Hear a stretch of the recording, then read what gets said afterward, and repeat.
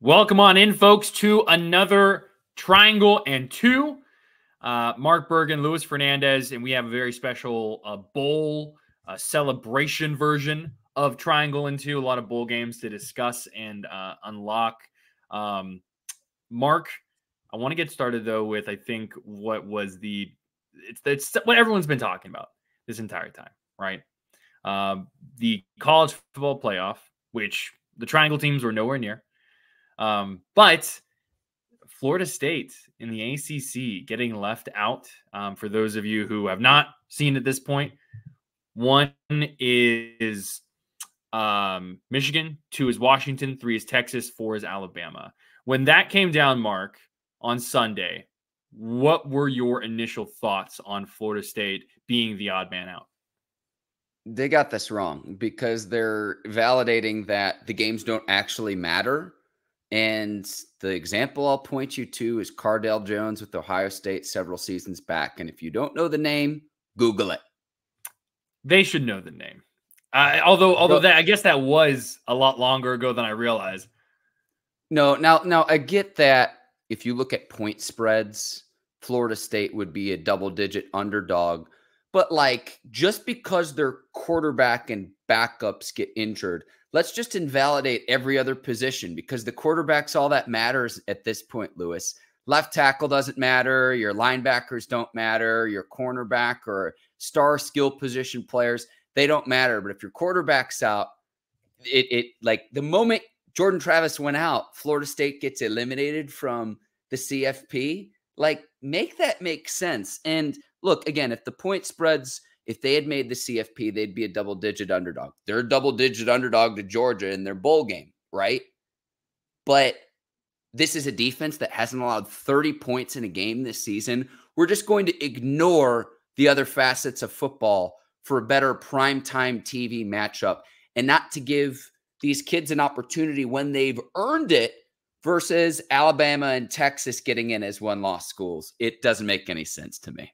Yeah, I mean, I think that Alabama and Texas are very deserving of being in the top four. Don't get me wrong. But like, Florida State needs to be there. They're a Power 5 undefeated team. I mean, everything I would say at this point would just, reflect what you have. I did like a little spiel on the news last night, just kind of breaking it all down and how saw that and check that out on WRALSportsFan.com, Lewis, because I thought it was terrific. It's so frustrating. I can't imagine if I was a Florida State fan or anything like that, or if I was involved with that Florida State team in general. Like you said, like, okay, the spread would be, bigger if Florida State were to play in that game instead of Alabama or, Texas or wherever it would be. Okay. What's your point? Like, Vegas doesn't decide who plays in the college football playoff. Vegas is not on the committee.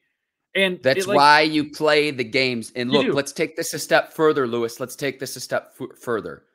Boo Corrigan, who's on the committee and making this decision, mark this down. This is December the 4th, 2023. When NC State plays Florida State in future seasons, there's going to be a price to pay. I am telling you this now. Sure. I am telling you this now. For better or worse, it's not Boo Corrigan's fault. He just happens to be the face of the college football committee.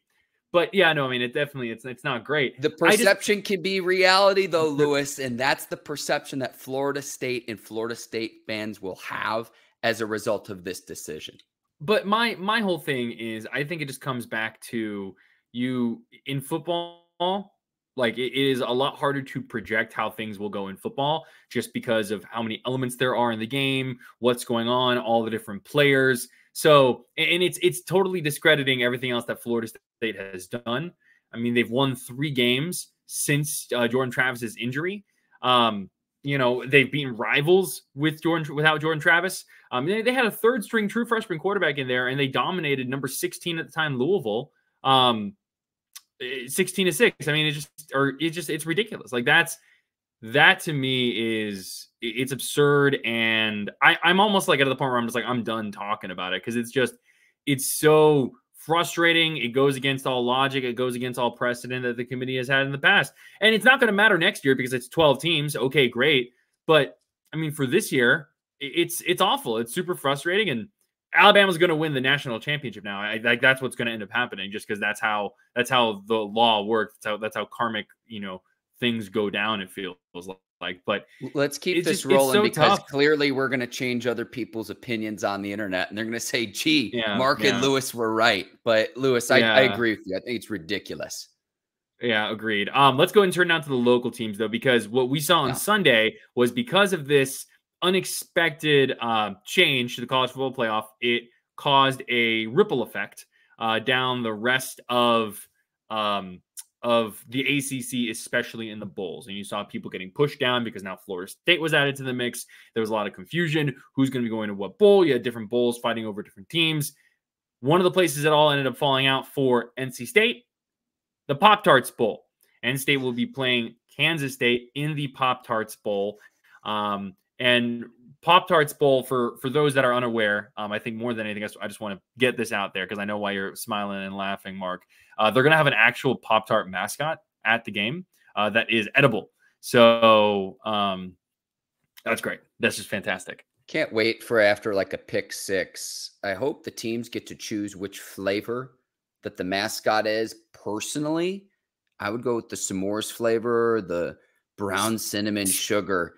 Just delightful. And can we heat the Pop-Tart too? They're going to need toasters sidelines too. There needs to be the right preparation for this game. This is perfect college football. Just the chaotic nature of it.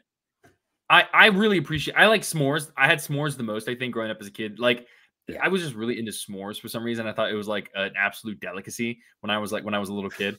But I mean, it kind of is. I know I like s'mores a lot. Some of the fruit flavors are really good too. I've actually never had wild berry before, so I need to remedy that at some point. But this is exciting for NC State for a lot of different reasons. Number one, it's a top 25 matchup. NC State rose all the way up to number 18 in the college football playoff rankings. And now they're facing Kansas State, who is a good team, who took teams like Oklahoma State and Texas to the brink. They lost to Texas just by 3 points. So I think that's fascinating. State has a 5-game winning streak going into this one. And it's the history that is possible for NC State as well, Mark. Yes. And 10-win season, it would only be the second time NC State, if they win, that they've gotten to 10 wins. You got to go back to 2002 Chuck Amato when the Wolfpack go 11-3. So a very big deal considering earlier this year, we were laughing at NC State and Dave Doran and the state of the program and going from Brennan Armstrong to MJ Morris. And now you have the opportunity to salvage your season and to get to 10 wins. That's a really big deal considering you've only done this one other time in the history of the entire program. And it's a Kansas State team that plays a similar style of football in the sense that, like, they've lost games that they probably weren't expected to win, but they beat everyone that they're supposed to. And I think it's very interesting, too, that you leave off my alma mater, because if not for a 61-yard field goal, they'd have knocked off Missouri on the road. That's right. As well. 61 yards. I remember that kick and being that was just ridiculous because it's college kickers. Missouri's in a New Year's Six Bowl, right? They're playing Ohio State in the Cotton Bowl, so just ahead of New Year's Eve. And got their work cut out for them against the Buckeyes, no doubt. That's fun. No, I know I've said it for the past like 5 weeks, essentially, but I don't think that you can give enough credit to Dave Doran and his coaching staff. Let me say one thing too with this offense, Lewis. I got to hop in here because I don't think we've given this guy enough credit on NC State. We can talk about Peyton Wilson a lot, but Casey Concepcion on the offensive side of the ball, and they're going to hang on to him and give him enough NIL money and all of that. Swiss Army knife for the Wolfpack offense, and he's helped revitalize and get this group to regroup, if you will. And it's funny because we have a lot of NC State alum in the WRAL newsroom, Lewis. And it's like, this kid's going to be really good as a sophomore or junior. Let's scratch that from the record. He's really good right now. Yeah, he's a very, very good player right now. Yeah, absolutely. No, he is, his ability to be used everywhere.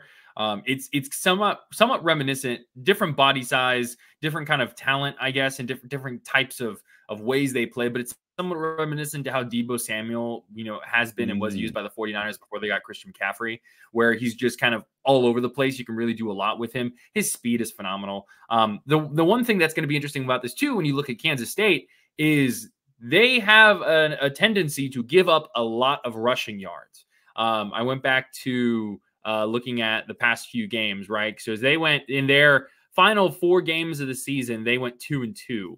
And they played, Texas, for example, in those 2 games. But when you go back to how opponents did against them over the course of those last 4 games, 230 yards rushing, 234 yards rushing, 258 yards rushing. So you can run on Kansas State. So it's going to be interesting to see if that translates for the Wolfpack. And they are the underdogs in this game. Last time I saw with the spreads. So it's going to be really interesting to see what this looks like for State.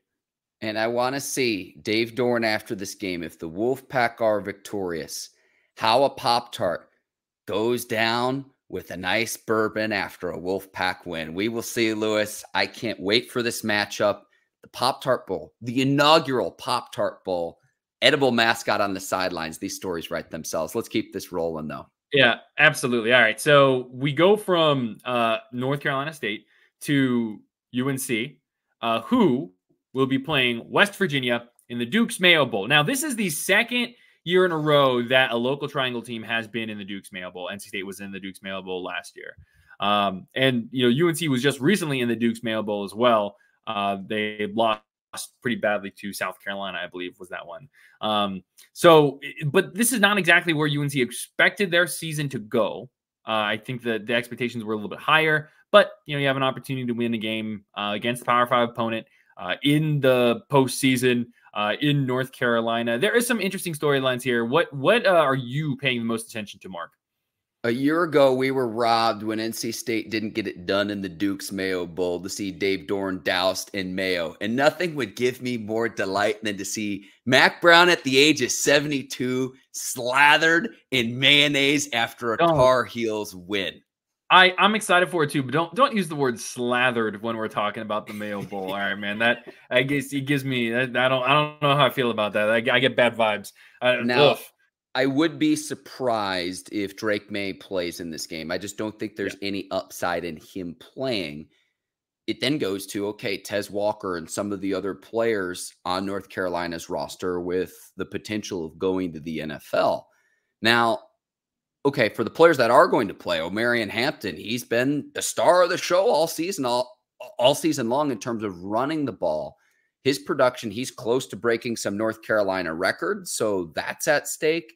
But this is going to be a showcase game for him, in my opinion, for could he potentially be one of the top backs in the 2025 draft. It'll also be British Brooks, last time suiting up for the Tar Heels as well. So the North Carolina running game, we all focus on Drake Maye and Tez Walker. It's been the ground game that's really been the driving force of this offense this season. I think they get back to that in that, okay, we're going to get an extended look with quarterback Connor Harrell stepping in. Mac Brown says this every single time there's a news conference where he gets asked about Drake Maye, and it's like, well, Harrell's the next guy up to where he's one play away from playing significant playing time.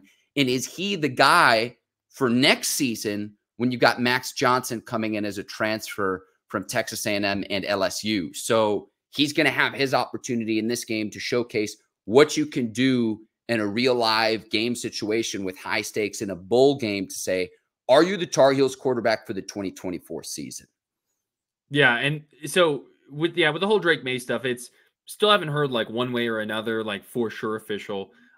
Caleb Williams did say that he will not be playing, or Lincoln Riley said that Caleb Williams will not be playing in the Holiday Bowl for USC. So that's something to keep in mind. What's interesting is because this one's in Charlotte, right? I mean, obviously you have the North Carolina ties in general, but there are a lot of players that are from Charlotte. So if someone is on the verge saying, okay, do I sit out? Do I transfer? What is it? Maybe this is something that kind of like, changes their mind a little bit. I know Tez Walker, so much of his story early on in the season was, getting a chance to play in front of his grandmother, in front of his family, which he's been able to do, but he's from the Charlotte area. So that would make it kind of all the more sweeter.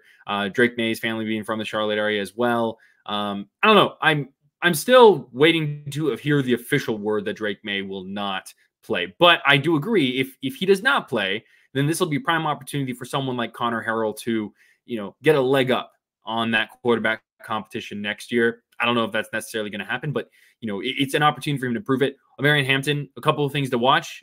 Those records you're talking about, I believe it's 2 touchdowns is what he needs to become second all time in UNC for single season rushing touchdowns. He's trailing Elijah Hood right now, I believe.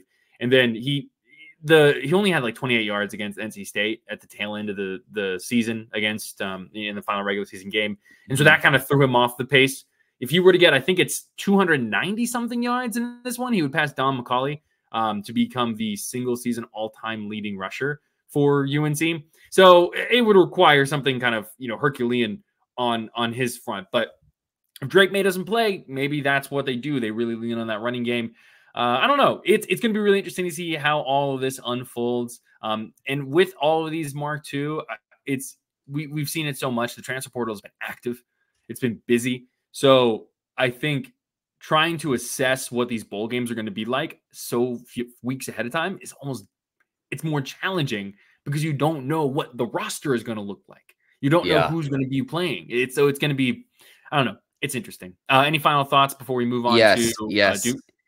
Final thought here in this matchup is that North Carolina wanted to end its season in Charlotte, but wanted to end the regular season in Charlotte, not the postseason, because it's like started the season in Charlotte against South Carolina, big win over an SEC school, and it's kind of bittersweet. But again, if we get to see Mac Brown in mayonnaise, 72 years old, it'll be wonderful. It'll be wonderful.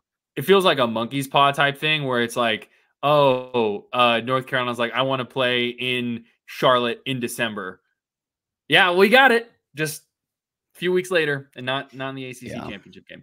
All right, so let's wrap this up with the Birmingham Bowl. So when we talk about how all of the ACC matchups unfolded, right, because of all the chaos that happened with Florida State not getting into the CFP, I don't know if there were any other team more impacted by this than Duke, because essentially what happened was Duke was initially reports, Big 12 even putting it out there, that Duke was going to be playing in the Gasparilla Bowl against UCF. In Tampa, Florida. In Tampa, Florida. For Duke fans, that sounds familiar, right? Because Duke and UCF played each other in the Military Bowl last year. So you're seeing that, like, this is a little weird. And then what essentially happens is the ACC takes Georgia Tech and Duke and flips them. So that Duke is now playing in the Birmingham Bowl and Georgia Tech is now playing in the Gasparilla Bowl. So that's how we get to this point, with Duke playing in the Birmingham Bowl, the 76 Birmingham Bowl, I think is what it officially is. And they're playing the Sun Belt champion, Troy. Back-to-back Sun Belt champions. Yeah. Lewis. They took care of business against App State this past weekend. This is tough for the Blue Devils. You mentioned earlier of moving parts, players transferring. This game is so hard to project for me for Duke because I didn't expect Riley Leonard to be back or to play in this one, but it's like, okay, is Grayson Loftus going to continue on? The backup, Henry Beelan the fourth, is he going to play due to an upper body injury? He's missed several games. Yeah. Duke's got an interim coach. It's like, I just don't know what to expect. Now, what I will say is this, Lewis, and this might not be popular among Blue Devils fans, but I'm going to say this because this is just my truth. I think hiring the correct replacement for Mike Elko in quickly is a lot more important than winning this bowl game. Oh, absolutely. 100%. Because, again, there are so many moving parts, which players are going to potentially leave. Like, we saw players from A&M leave A&M and come to Durham, right?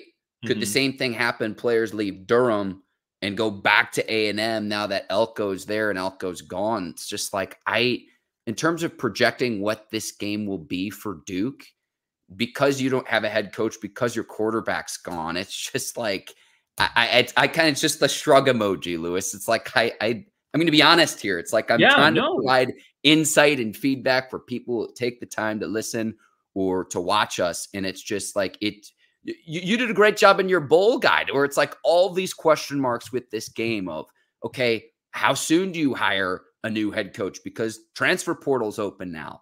How does the departure impact Duke? Who are we seeing at quarterback in this game? And so it's just like there are more questions than answers is the point that I'm trying to make. No, agreed. Because like, I mean, my expectation is that Duke has a head coach well before this bowl, right? Like if I'm the Blue Devils, I would want a head coach as soon as possible. And don't even get me started on the transfer portal and the early signing period and all that stuff being when it is. I feel like an adjustment needs to be made with this calendar because it's making all of this just impossible for college football, especially at this time of the year.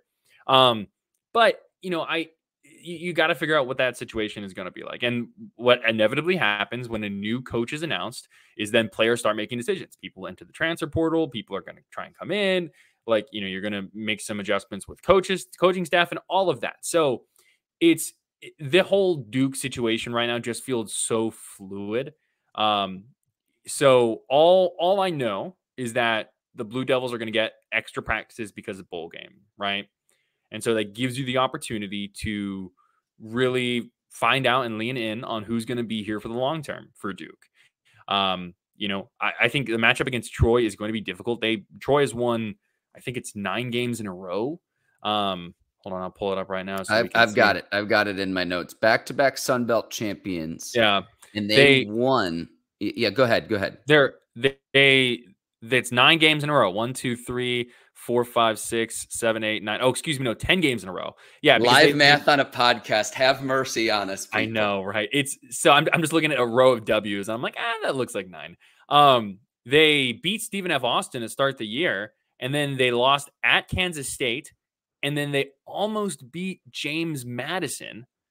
16-14 was the final score there, and they've rattled off 10 wins in a row. So this is a very good team. It's a very hot team. We'll see what ends up happening with Duke. I do know that they are the underdogs in this one. They're not favored in this one, but I also think that's not, you got to give some credit to people like Grayson Loftus.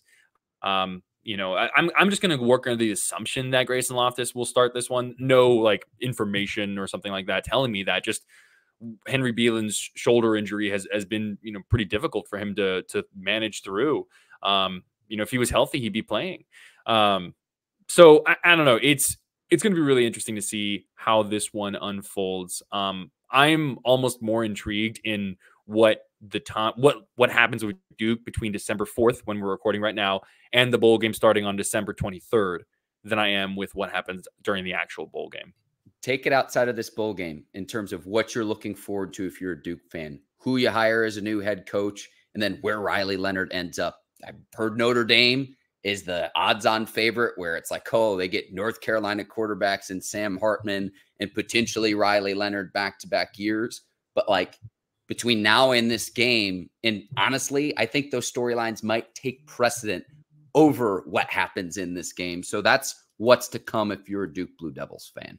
Yeah, and I think too, last thing I'll say about this is before Mike Elko left, and you can have a lot of conversations about how Mike Elko left. I don't know if I've actually seen a goodbye yet to Duke. If you have and you're watching this or listening to this, please send it to me. Let me know, because I don't think I've seen one from him yet. But one thing he said was that the Blue Devils, he really knew the heart of this team. They continued to fight. They never gave up. They were incredibly resilient, all of that stuff. So part of me, what I'll be intrigued with this one too is, how does losing your head coach impact this team? Do they continue to have that fight and that resiliency? I tend to lean towards that they will. But it's going to be there are a lot of things going on with Duke outside of that football team. What's actually happening on the field? How does that translate? Either way, we'll find out in a couple days before Christmas when they play Troy. The AD Nina King, and then the replacement, the interim Trooper Taylor, Lewis. They've got their work cut out from them. This is why you make the big bucks in those positions. It does. I'm excited to see though what Duke does. I think you'll learn a lot about that team for sure. All right, so there we go. We went through the local teams, where they're going, what they're playing, what the situation is like. Mark, anything else you want to add or plug here before we say goodbye? Yes, I'm putting together a guide for all 43 bowl games. So look for that later this week on WRALSportsFan.com. Reason to watch every single game. It can go from, say, the Battle of Mikes with Mike Gundy and Mike Elko going head-to-head in their matchup. Football in Paradise in Honolulu, Hawaii, or all the way in Boise, Idaho, where the field is blue and the winning team dumps French fries on its winning coach. Bowl season is here. I can't wait. It's going to be awesome, and it's a great way to ring in the holiday season as well, Lewis. Yes. Make sure to check that out. On my end, not really too much more to plug. Just, I guess, a couple of news and notes. UNC basketball is now up to number 9 in the AP poll. NC State women's basketball is now up to number 3. So they're right up there with, the greats. It's really interesting to see how their season continues to unfold. Trying to think if there's anything else. Apologies if there are other news and notes here. High school football championships coming up. There's a lot going on, even though we're getting to a more quiet month of the sports calendar year. Happy to be getting into the bowl season, though, Mark. It's definitely one of my favorite times of the year. Absolutely. Lewis, you're the absolute best. Let's wrap this baby up. No, you are, Mark. Thank you all for listening and watching, and check out all of our shows on 999 The Fans YouTube page on WRALSportsFan.com. Make sure you listen wherever you get your podcasts and all that stuff. Thank you all so much for watching, for listening. We will see you next week.